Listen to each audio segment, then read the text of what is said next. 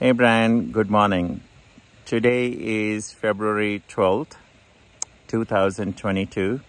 In less than a month, I'll be leaving for my expedition for Everest. I do want to thank you from my heart. I am at the base of Cascade Mountain doing one of my training, but I think of you often. When I joined this financial industry about 20 years ago, how you trained me and how you were there for me in all the times. I remember when I was struggling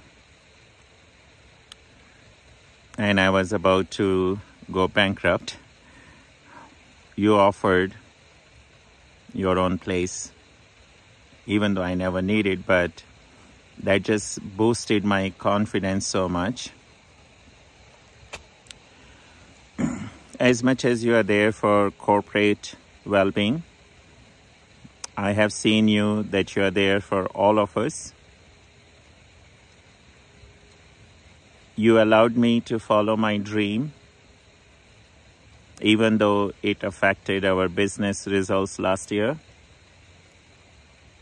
Any advisor who works under you has got to be very lucky, because you are there for them, not just as a supervisor.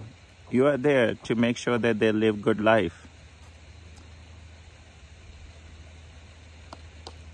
I really hope that many people get the opportunity to become an advisor under your direction. And I have no doubt that you will help us achieve all our dreams, as well as train us to do good financial planning for Canadians. Brian, you are an amazing person.